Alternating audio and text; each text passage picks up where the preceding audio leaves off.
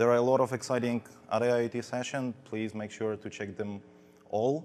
But I think everybody here is 302 IoT Security, the new frontiers.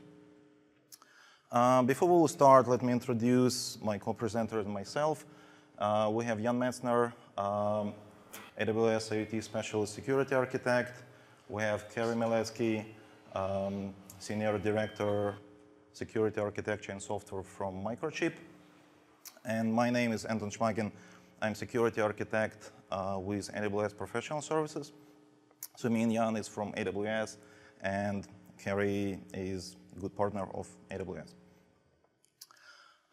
In this session, for those of you who are new to AWS IoT, and especially the security domain of it, we will briefly touch of some basic features, but in this session, we would like to concentrate on a new features that we released since last reInvent, and also on the architectural patterns that helps customer to move massive AWS workloads to AWS IoT platform easily, and also to leverage the existing platform, the existing workload in the field, and bring them into the AWS.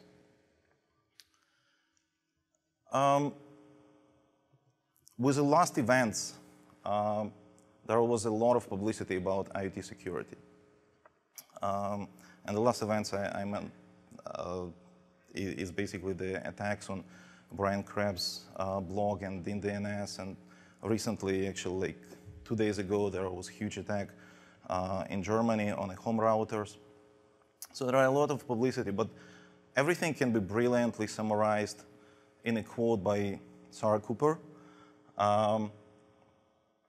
What I can add to it is that this article is also saying we have to have a stronger legislation.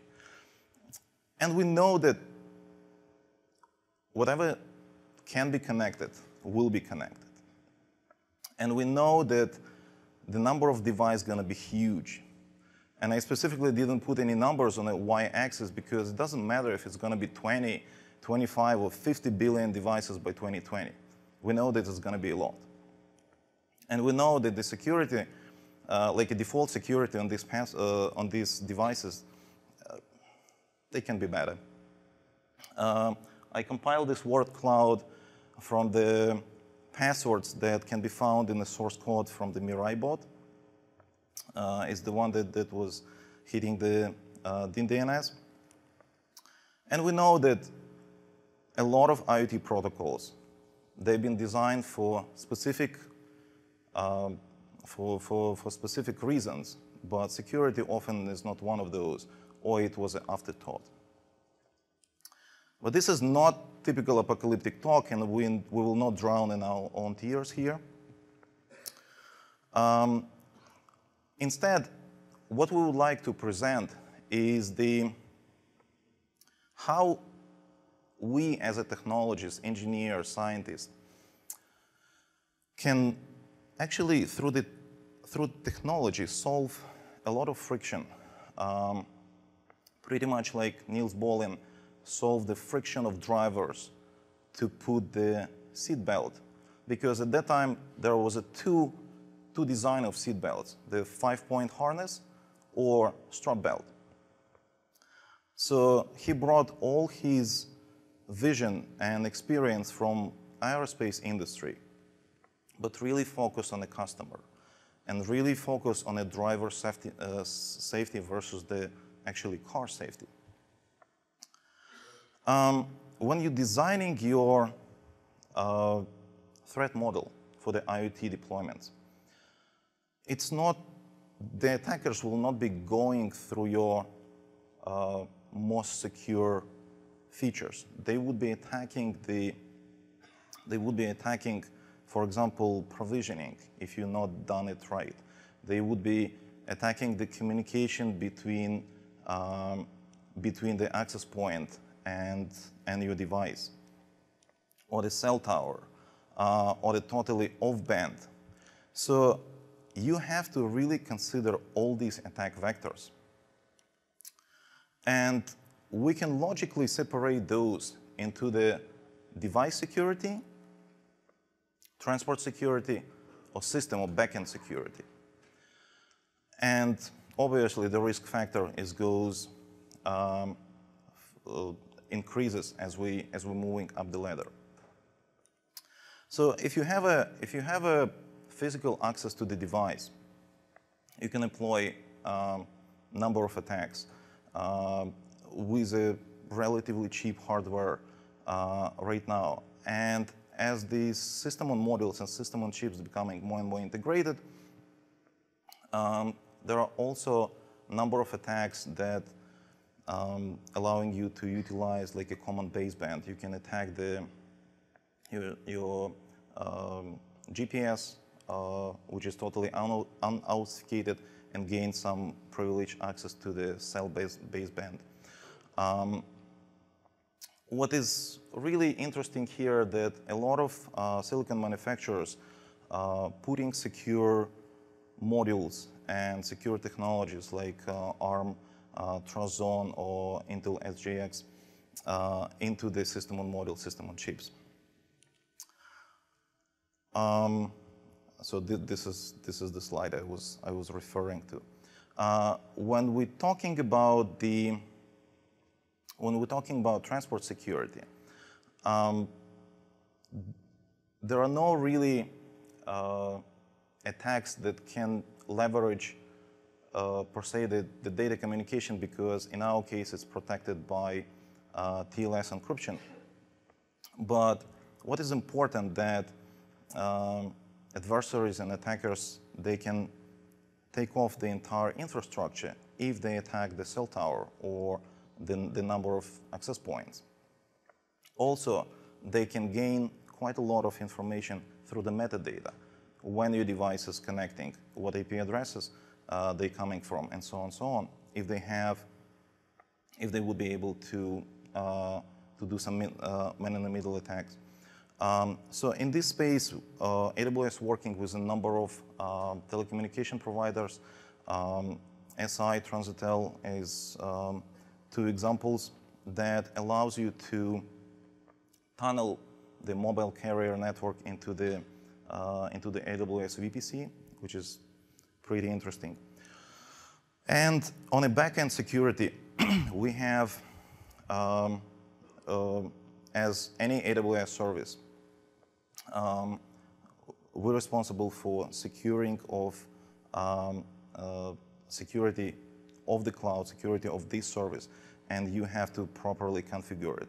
So while we're giving you all these bits and pieces, you need to properly put your policy, you need to properly configure the authentication, authorization, leverage the device registry, things types, control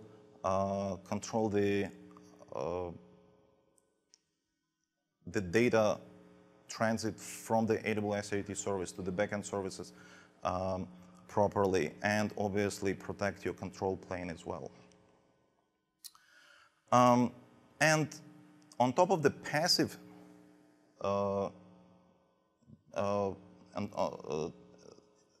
not only you have to really think about passive security measures, but also proactive anomaly detection is really, really important. As with any other AWS IoT AWS service, AWS IoT, you can leverage the CloudTrail for the control plane, or CloudWatch logs for the data plane, in order to detect the anomalies. For example, if you know that your device is coming every 30 seconds from the deep sleep mode and publishing some data, and suddenly you have 1,000 connections per second, you know that something is wrong, and it has to be automated. So through the CloudWatch events, you can revoke your certificate or make it inactive for a short period of time until you will investigate and do the proper forensic analysis on it. So that's all great, but what exactly AWS IoT offers in terms of the security, in terms of when we're connecting something to it? The new feature that probably many of you are already using, but since the last reInvent, we released the support for the WebSocket. And what it allows you to do, it allows you to use the standard HTTPS connection, but leverage the entire PubSub architecture. And also very granular, very fine-grained access control to your things that connecting through the WebSockets. You can leverage thing attribute, you can leverage thing types, and you can leverage the policy variables. I'm going to be talking a little bit later. So authentication, very important. We need to know who can we trust. Obviously, aside of the jokes like from 10 years ago that you don't know who is on the other side of the browser, whether it's a man, a girl, or a cat behind the keyboard. There are no keyboard in the devices, right? So it's really important that we will have very strong identity here. So for the devices that connecting through the MQTT protocol, we're leveraging TLS 1.2, and we're leveraging the mutual certificate authentication. For the users or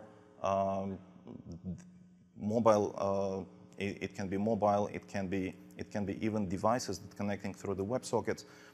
There are two ways you can use the standard AWS signature version 4, or you can employ the Cognito authentication. For those who don't know, Amazon Cognito is amazing authentication service and federation service that allows you to federate from multiple identity providers such as Amazon, Twitter, Google, Facebook, even your enterprise SAML identity providers, or we recently released user pools that you can basically use to do the registration for your mobile users. So Amazon Cognito is totally supported. And between the services, handing over the data from AWS IoT to, for example, S3 or DynamoDB or Elasticsearch clusters, we're using the standard AWS IAM signature v4 authentication. For the authorization part, it's a standard IAM policy. The policy syntax is not changing whether you're using the users that connected through the WebSockets or the things that connected through MQTT. You're applying it to the particular service, but pretty much the policy syntax is the same. What is really exciting that this year we actually quite recently we released number of policy variables that allows you to scale your policy based on inherited attributes that been provisioned off-band completely. So before you had to explicitly specify the policy for particular thing in device. Here we can leverage any field in a certificate and create these policy variables that would allow you, the moment the device connect, it can be jailed into its own topic or connect to specialized topic, or for example, you can bridge the user and the user devices. Very similar, very elegant solution. Same thing, you can utilize the thing attributes and thing type in order to craft your policy in a very dynamic way. So back to the reInvent 2015, we were able to build the devices. We released at that time two methods how you were able to onboard your devices. One is through signing the certificate signing request through AWS Certificate Authority. And the another one is completely generating the private keys and certificate in AWS Certificate Authority. It's very important that we actually had a very strong security story when we released this service because we kind of went for the best of the breed at the time. Only TLS 1.2 totally isolated certificate authority that were you able to control your certificates. You don't need to rely on it on timing. So we eliminated totally the timing attacks, like DeLorean attack, for example. Finally, the mutual certificate authentication. So two methods that we were able that you were able to leverage last year is either generate key pair and certificate and burn it into your device, or generate the private key on your device, then just sign it through the AWS Certificate Authority.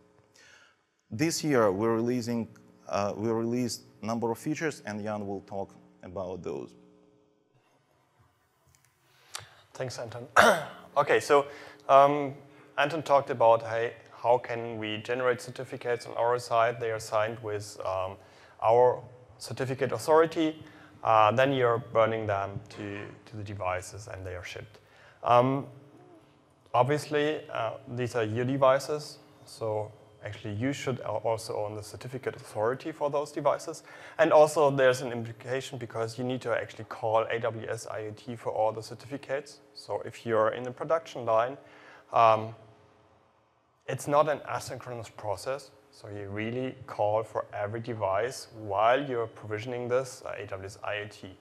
So what we come up with is, okay, bring your own certificate. So which means you bring your own certificate authority. You're provisioning the devices, I mean offline. You don't need to have a connection at all. And at some point, you're registering the certificate. So still, you need to register each and every certificate because, yes, it's your certificate authority, but we don't know the IoT policies that should be attached for each and every device, because each and every device perhaps should get different policies and so on. And this is something that you need to do, actually, and that's why you still need to have this call. So how does it look like? So you have your certificate authority is somewhere in an HSM module. You're provisioning the certificates in your manufacturing line, and at some point, you need to register your certificate authority. Could be later on, could be now. So if you bring, for example, you have already a fleet out there with a lot of devices, you can now register your certificate authority with us. We need to prove that you really own this. So we send you a registration code. You're signing actually this registration code with a certificate.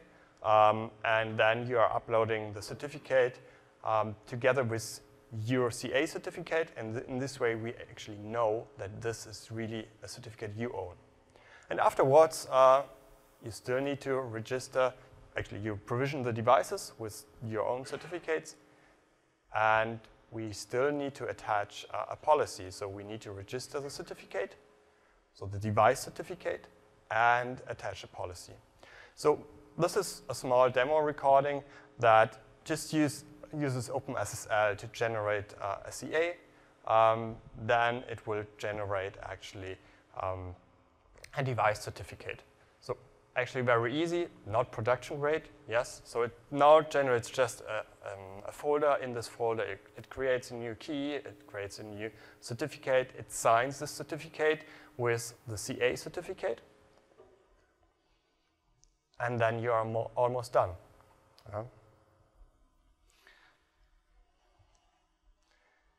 Good, but what now? I mean, you can bring those devices online. and you need to still register them. There must be a little bit more automated way, because obviously you still need to have all those certificates. You need to, in a batch perhaps, register them. Actually, you don't know perhaps where the devices comes online. They might come online in Europe or in the US. And they should perhaps be connected to the nearest region. So how do you do this? If you don't know this on the manufacturing line, which certificate should be connected to which region and so on. So what we released in the summer is just-in-time registration. Just-in-time registration allows you this to automate the process, actually in a way that you can do whatever you want. And I will illustrate this a little bit.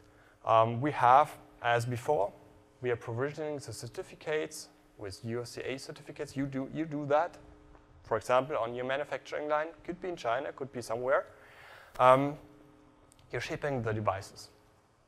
The device has only one knowledge. It has an endpoint, and it has its identity and its certificate. The endpoint could be just a DNS point, which you control. It connects to the nearest region where AWS IoT lives. The device comes online, and then actually the event is sent. The registration is done. I will show you in a second. And then the devices are online and can be used. So we have already seen this, so how the CA signs a certificate for the device. So let's put this by side. We still need to register the CA certificate, so we get a registration code. We register the CA certificate. And then comes the magic. A device comes online. It connects to AWS IoT. AWS IoT knows the CA certificate, but has no clue, okay, is this certificate allowed? What policies should be attached, and so on. AWS IoT emits an event. It's a normal event on our broker. And in this case, actually, a Lambda function is listening on this event and can do something. And this something could be, it's first of all, it should check, okay, is this certificate on the revocation list? And then, obviously, hey, I want to activate the certificate because it's at the moment in a pending activation state. We will not allow this device to connect, actually. But we know, okay, hey, there should be something done. So you need to activate the certificate, and then you need to attach a policy, because without a policy, still, the device cannot connect. And afterwards, you can do whatever you want. You can update the database. You can add more attributes, whatever. So how does this look like? You see here a CA certificate that was built. We see a few certificates also already in there. Then we need to have a Lambda function. The Lambda function is very simple. In this case, it's written in Python. The most important part, it actually just gets the event, which means it knows actually which certificate ID is requesting the access. And then it attaches a policy and activates the status of this certificate. This is an asynchronous process. So you will see perhaps later on that, yeah, there might be a disconnect. This is the integration. So the rule actually just listens on this event. It's a special event from our side. And then the Lambda function is invoked. So let's see how this is done. OK, it takes some time. So what is done on our side, we still need to create the certificates for the device. So we create a new folder. OK, first of all, we need to update the certificate, the CA certificate, so that we enable the automatic process. Then we create a new device and get it online, and it will just connect to AWS IoT and will be there and will be connected. We'll show this later live, but just that you know, it's an automatic process. You don't only need to have on the device actually an endpoint. You can control this via DNS, and this could be somewhere, and you can control this depending on the device location. We have another thing as well. So things, well, users are also things, so we need to have the ability to connect users as well. With Amazon Cognito, we have the ability to use actually what is called unauthenticated identities. So we can give you access to some of the AWS resources. And what Cognito is doing is just handing out temporary access credentials with a policy, with an IAM policy attached to it. So you're configuring actually the access in an IAM policy. And then you, for example, you can directly connect via WebSockets to AWS IoT and read or perhaps even write to some portions of the pub subtopics. For authenticated users, you really want to have fine-grained access permissions. So you want to have a similar scenario what you do have with the certificates as well. So first of all, you're identifying the user with an identity provider. This is the identity provider you actually configure. Amazon Cognito and the identity provider, you're actually exchanging information. Your browser, your mobile phone, or whatever is sending something to Amazon Cognito. Actually, for example, for Facebook, it's an access token. It's exchanged to an IAM token. And then you could actually connect to AWS IoT, but we want to have fine-grained access permissions, so you need to add an additional IoT policy with really fine-grained access permissions, because the IAM policies, they are generic, they are for all users the same. And with this scenario, you can really have fine-grained access for all and each user, which means I can have only the permissions to open my car with my phone. And this is all guarded through AWS IoT. So everything was software. What about real hardware? And yeah, we have seen software, you need to create the certificates and so on. Yes, okay, there's an HSM module and so on, but how can this scale? We have a lot of customers that also, hey, I don't want to do this in my manufacturing line. I can't do this. How can I do this later on, or can I do something else? And actually, I'm really proud that we have Kerry here. He will introduce this later on in details. But what they have done is actually they created a security module where they actually sign on their side with your certificate, the certificates, the device certificates, put them on this chip. It's a tamper-safe chip. They ship this to you, and you just, similar to all the other chips, you put this on your device, and the rest, what you have seen before, is just working out of the box. And we will now show 2 demos how this is done. Yes. So the first demo is we have a partner, we have AWS IoT partner from Ireland, Sasanta, and they're producing really optimized embedded firmware. And they have it for multiple architecture, but how many of you know what is the ESP8266? Yeah, it's pretty maker-friendly board. What was interesting that we challenged them a little bit to actually utilize that chip and use it together with the microchip crypto module. What was interesting about it is that even the architecture is different. It's not ARM architecture. It's actually Tensilica core on ESP8266. This is the photo of our small setup. So on the right-hand side, it's Node MCU with the ESP8266 module. The small breakout board in the middle is microchip AT-ECC508A. In fact, they have it in an even different packaging, which is even smaller. And then we have a button. So if DemoGods is cooperating, we'll try to to show it right now. So what I'm gonna do, I'm gonna to show the board first on the Wolfcam. Sorry. So this is our setup. And right now I switch back to my laptop, and I will just update the two configuration parameters that will allow this board to connect to the access point.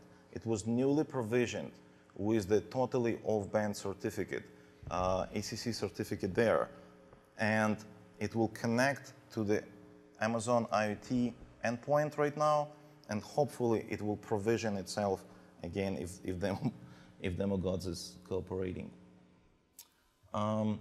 So I'm saving new configuration.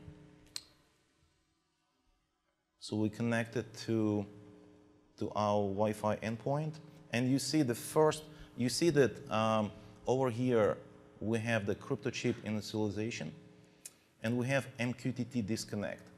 MQTT disconnect because of the asynchronous nature of just-in-time provisioning that Jan was saying. So you have to implement the automatic reconnect in your firmware. And subsequent reconnect, we already have the certificate in the, so here we have only two certificates. If I will update this screen,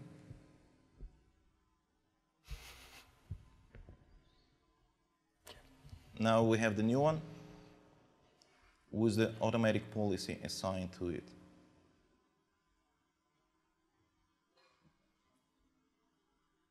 And if we will go back to the slides,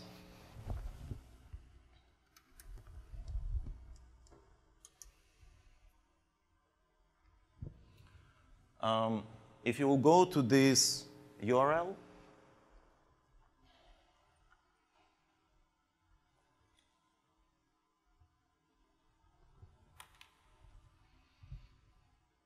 and we can do the same here.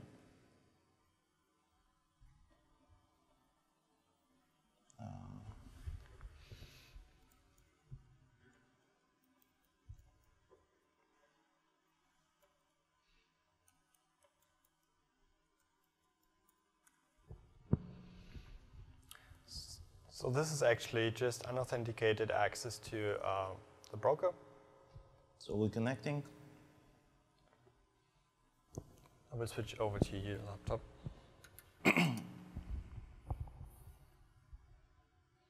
The Wi-Fi is a little bit slow.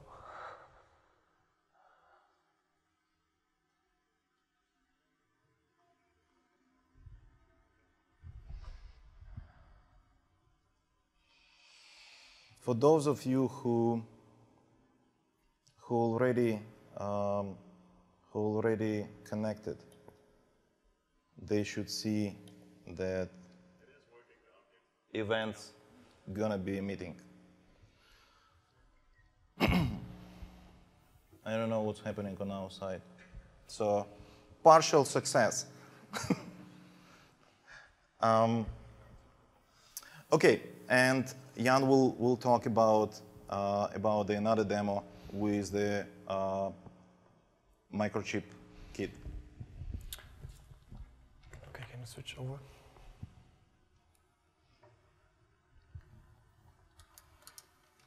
Okay, so what I've built is actually this thing. It's a small provisioning server. So you see actually this is the demo board from Atma. There's the same chip on this. The chip is actually just a tiny dot over there. So this one here. It's hard to see, but it's really tiny. What you see here, this is not a USB stick, actually, it's a signer token. So the signing certificate is in there. It will not leave this token. So it's actually HSM in a box. In a pocket. In a pocket, yeah. So for demonstration purposes, really nice. So you have really here an HSM. You have the Atma chip, and we will provision this. So this is done actually at the factory on their side, but obviously you can try it out here. So let's connect to this guy here.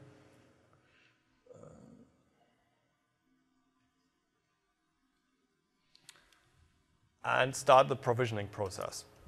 What you see is it's connecting to the signer, it's connecting to the board.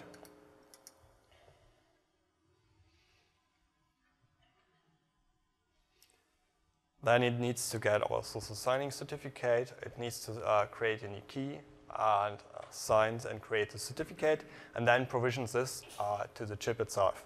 And you see we have now provisioned this. Then you're shipping this thing here. Okay, it's pre-provisioned with a certificate. Now we have here a demo board. I will just attach this thing here.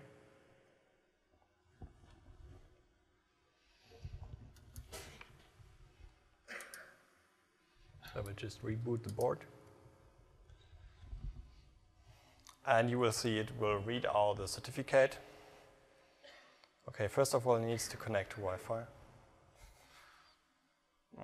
Okay, could not connect to Wi-Fi.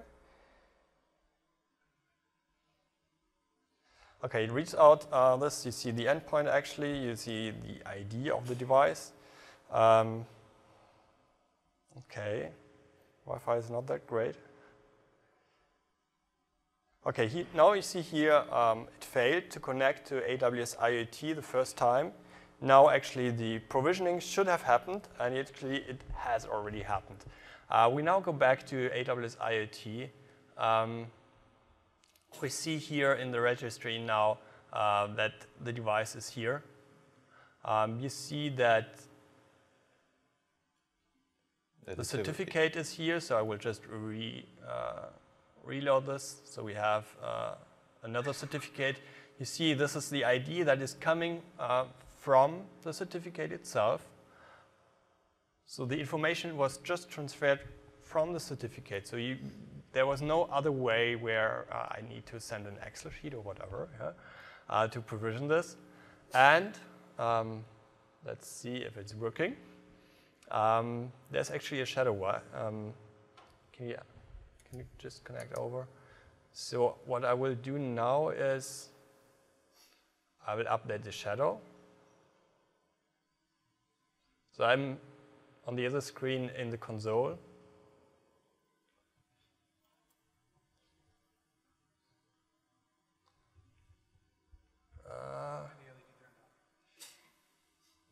And let's put one of them off. That you see it. I will put the middle off. So you see it should be here. Okay. So the complete registration process was automated. The provisioning is done on their side in real case. You can try it out if you want to develop this. But and then you can just ship them and scale out. Okay. So no need to pre-provision anything. You just do the certificates and some more information, and you know what you want to do with this information, how you carve out the IoT policies, and so on and so forth. Well, you will need to solder the chip on your end design. Okay. Then, yeah, let's get into details what actually is behind this one. So, thanks, Kerry. Yeah, let's... Okay. Let's switch over. Here you go. Well, thank you, Jan. Just wanted to point out that those of you who aren't familiar with Atmel or Microchip, that Microchip recently acquired Atmel. And so you may hear us talk about Atmel and Microchip interchangeably. That's because they're all one company now. So I think Jan and Anton talked a lot about all kinds of certificates and keys and certificate authorities and HSMs. That all sounds very good. If you've got, if you work for a company that has a certificate authority all in place, you know all these things, this is a great answer, but you know, that makes it hard to bring a device to market. And so what we've done at Microchip is to kind of encapsulate really sort of all of the thing and manufacturing side of what Jan and Anton talked about into this little chip. It's a little tiny 2mm by 3mm chip. And the idea there is that allow you to focus on the customer experience, right? To build a gadget a thing that does what customers want it to do without having to become security experts, think about certificate authorities, think about keys, think about security, and encapsulate that all into one chip. Now, if you kind of peel that back and say, what does it really mean to have a trusted identity? Anton talked about devices have to have a trusted identity. They don't have a way to authorize themselves. Right? They have no keyboard. Well, that trusted identity in a digital world is a private key. It's just a string of bits. Now, I'm sort of an analog kind of guy. I look different than the next guy. It's hard to copy me, but my digital ID is really easy to copy. And if you copy my digital ID, you are me, right? Digital copies are perfect copies. So somehow you have to prevent the digital ID, the thing that defines this thing, from being copied, right? Because if I can copy it, now I have another thing, and those things are equal. There's no way to separate, distinguish those two. And by the way, I'll make a point that is sometimes not completely clear when we talk about a certificate authority. A certificate authority is also a private key. And I can copy the private key of the certificate authority. And so those of you who think this is great, I'm going to put a certificate authority on my PC, and I'm going to sign all these gadgets on the manufacturing line. That's fine, except if anything goes wrong with that PC, or there's a virus or bad guys, now somebody else is also a certificate authority, and they're just as good as you. So you need some way to think about storing this private key in such a way that it can't be copied. That's not so trivial. So I don't know, how many people are familiar with Heartbleed? Good. Hopefully it's all been solved in everybody's system. And so the point I want to make here is Heartbleed was a wonderful way for me to take your keys out of your system. Right? So I'm thinking that, well, Heartbleed has probably been resolved. The next attack and the next attack and the next attack have not been resolved. And so storing your private keys in software, storing them in some kind of general purpose computer, general purpose memory, or even in a memory in a microprocessor probably isn't going to be a way to achieve that level of trust with your identity. So software probably isn't the answer. And I'm going to say, be careful about hardware.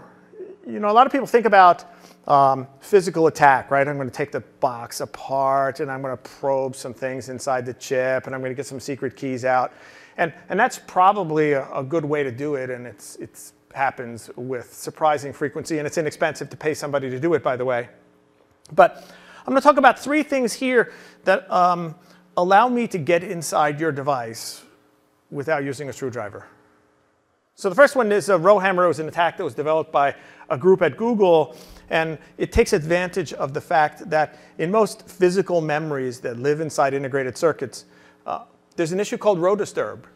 So when you affect the cell contents in one row, the cells immediately adjacent to that get a little bit of an effect. And if you're careful about how you write all those cells, and the memory is sufficiently sensitive, you can, by writing one row, impact some of the bits in the other row.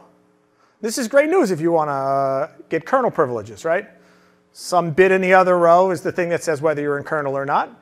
I attacked this other row. I have to be very clever about this, but Google actually executed this on a PC, showed that you could gain kernel access through row disturb. So it may be that things like Trust Zone, which appear to be a hardware protection, might not provide enough protection, right? Because Trust Zone is just an isolation mechanism. If I can break the isolation through row disturb, then those things might not be sufficient. Acoustic cryptanalysis, this is one I like a lot.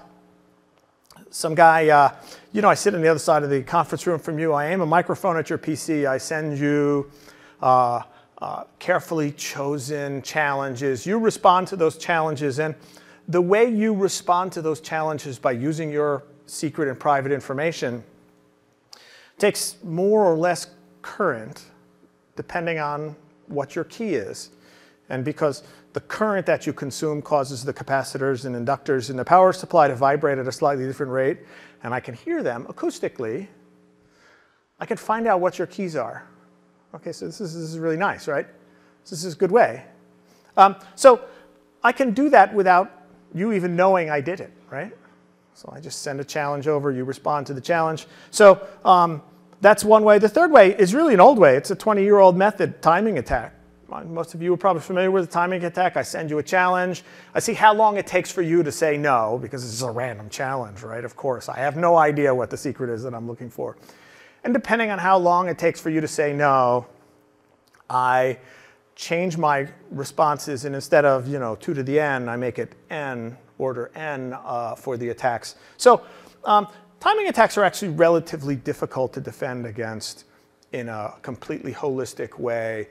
If you think about writing software that's completely timing independent and takes the exact same amount of time, whether everything is good or everything is bad, you realize this is not such a trivial thing to do in a standard microprocessor, in standard software.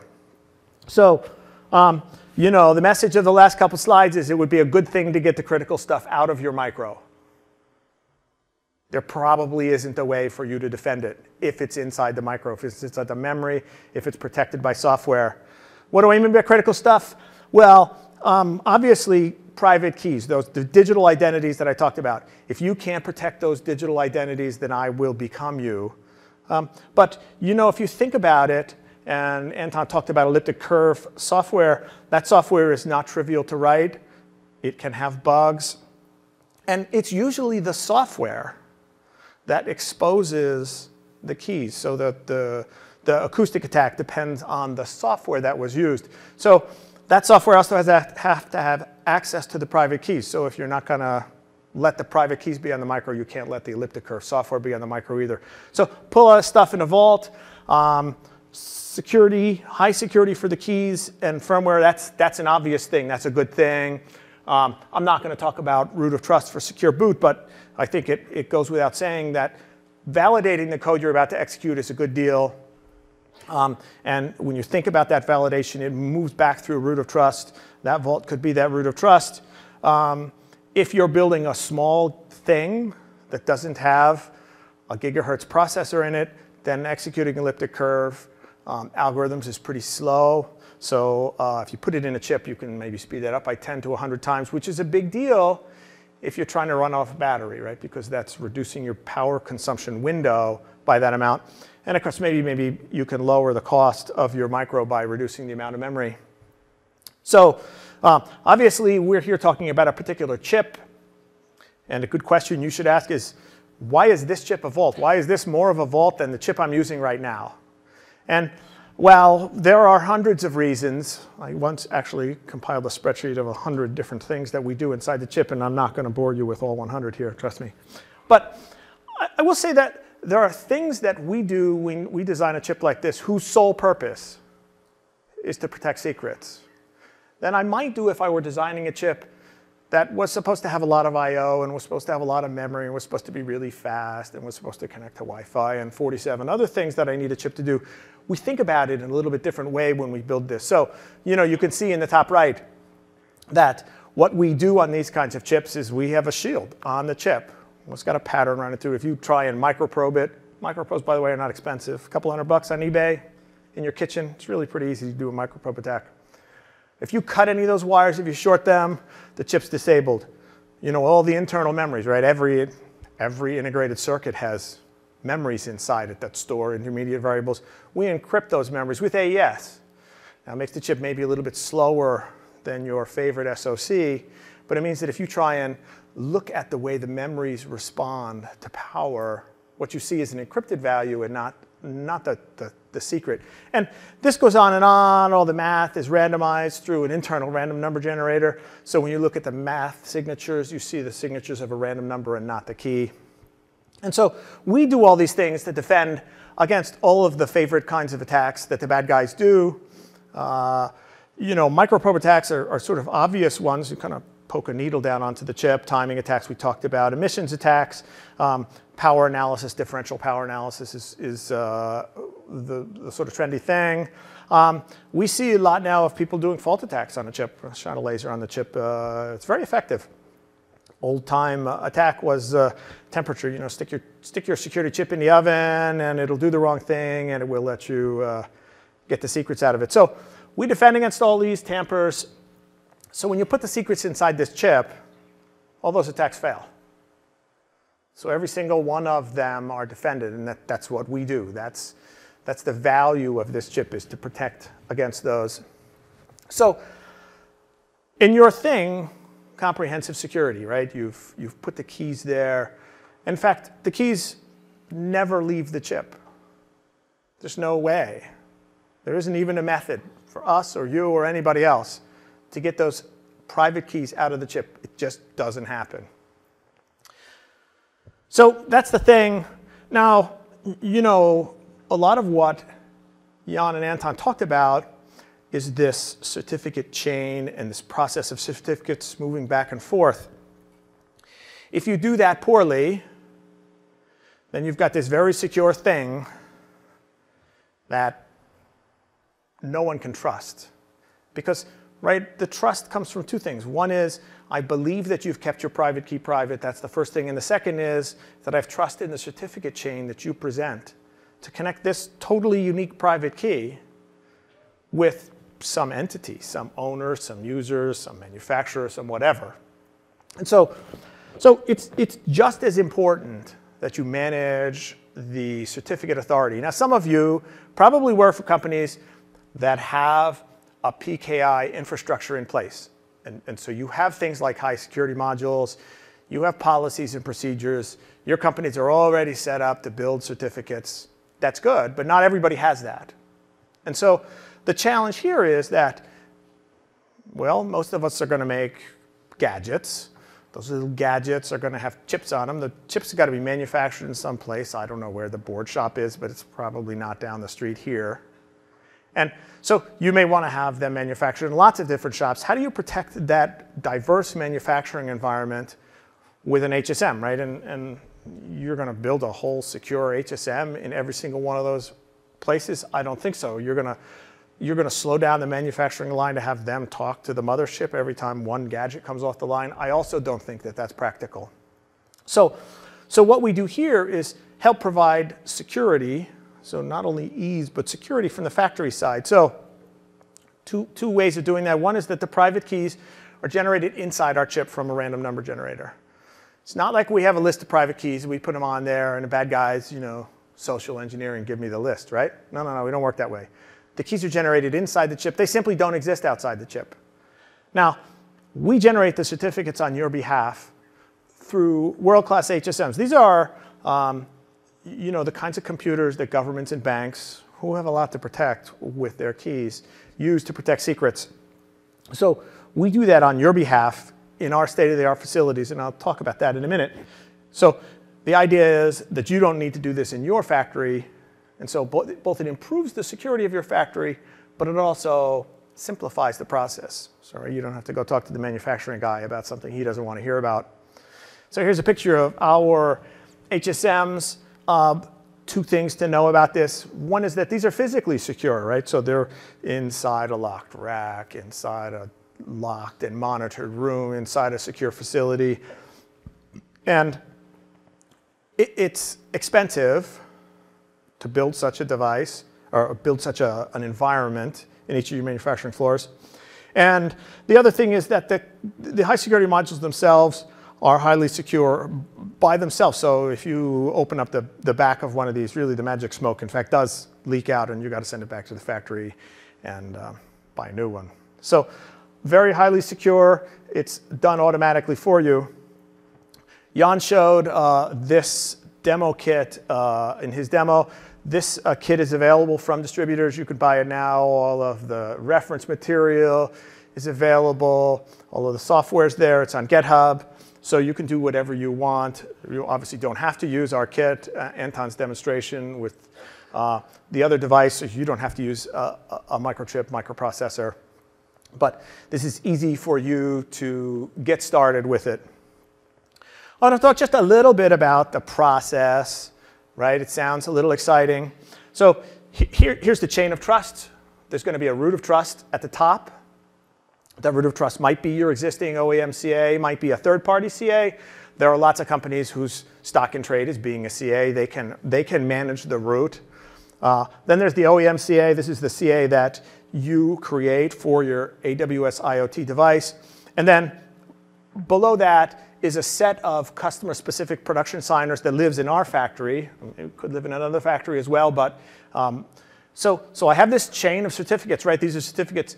This is all one time, right? So we saw the registration process earlier, both in slides and in a demo. So one-time setup. You set up these production signers, and now you're going to go to manufacturing and build your gadget. The thing on the left, right, is the process on the previous slide, and we take and add that on the bottom. We make lots of chips, each of which has a unique private ID, private key, each of which has a certificate attached to that private key. We make those, and then on the right-hand side of this slide, you make your gadget, which is we ship the chip to you, you solder it on the board, you put it in a box, and you send it to a customer. That's all there is to it. Right? There's no magic in the factory. There's no magic for customers either, right? They just plug it in. Here's the field. Here's what happens when somebody takes that thing out of the box. It's what we already talked about in slides. The certificate automatically comes over, and it gets registered. And let me just emphasize the point that Jan made. You know, it sometimes looks like this is pretty complicated, and in some ways it is. And if the only way for you to build your first 10 or 20 gadgets was to go set this whole thing up and create HSMs and buy 10,000 pieces from Atmel or whatever the minimum order is, that would be an uncomfortable process for you to try and do alpha development. So that kit that you buy that Jan showed on the screen also comes with these two dongles, one of which serves as the OEM certificate authority, another of which serves as the signing authority. So right there was those two attributes. If you go into volume production and Microchip does that, the bottom dongle becomes part of our HSM, and the middle dongle might be, you might have, for instance, a third-party certificate authority.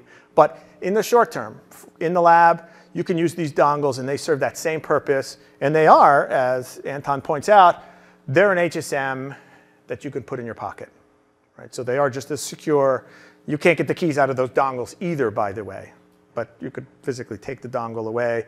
That might be not a great answer. So in summary, I'm going to talk about two things here. One is securing that thing. Don't let anybody copy the private keys, the certificates. You copy the certificates, but without the private key, they're useless. So secure that thing. Maybe make it go a little faster, prevent software attack. And the other side of it is simplify both the manufacture of the thing, right? It's a tiny little chip, 2 millimeter by 3 millimeter by 0.6 millimeter thick, so it's going to fit on all your boards. And ease the manufacturing flow, right? So now we're providing this very robust certificate authority mechanism without you and your manufacturing team doing any work at all. Buy the chips, solder on. So that's the story with how we encapsulate this entire security environment into a single chip and simplify your process at the same time. So more security, more simplicity.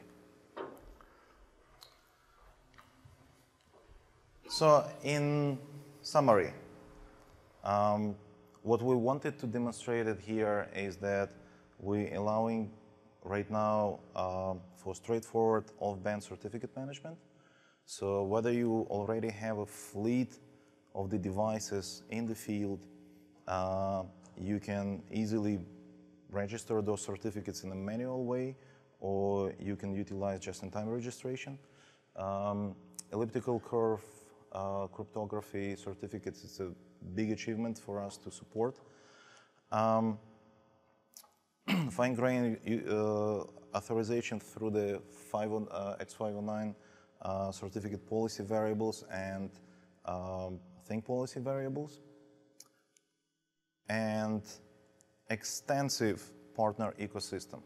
So we just cover a few, but literally just catch us in a hall, go to the expo hall and talk to the number of partners that AWS IoT team working with. And thank you very much. It was a pleasure. I know that the session was a little bit jammed. We've been trying to cover a lot of materials in a very short time, so don't hesitate to come up with the questions. and they told us that they will not release our tickets back if you will not complete your evaluation. So please do that. Thank you. Thanks a lot.